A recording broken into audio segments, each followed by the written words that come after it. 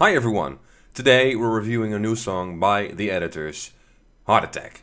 This is the first new song in 4 years from The Editors after they released their album Violence. They released 2 songs, not 2 different songs, but 2 versions of this song, the radio edit and the extended version. I'll be reacting to the radio version because that's more interesting to listen to.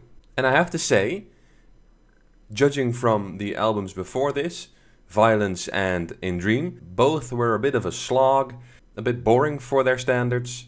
I think that this song is a step in a new direction and a good direction at that. I really like the synths in the chorus. Tom Smith's voice is pretty good and the overall instrumentation is good as well. Production is clean, it's good, nothing really to say about that. I think it's one of the best songs Editors has released in the last couple of years. That's why I'll give it a 7 out of 10. And I hope you all enjoyed this review, and if you did, then I hope you like, share and subscribe, and then I'll see you all very soon in the next video.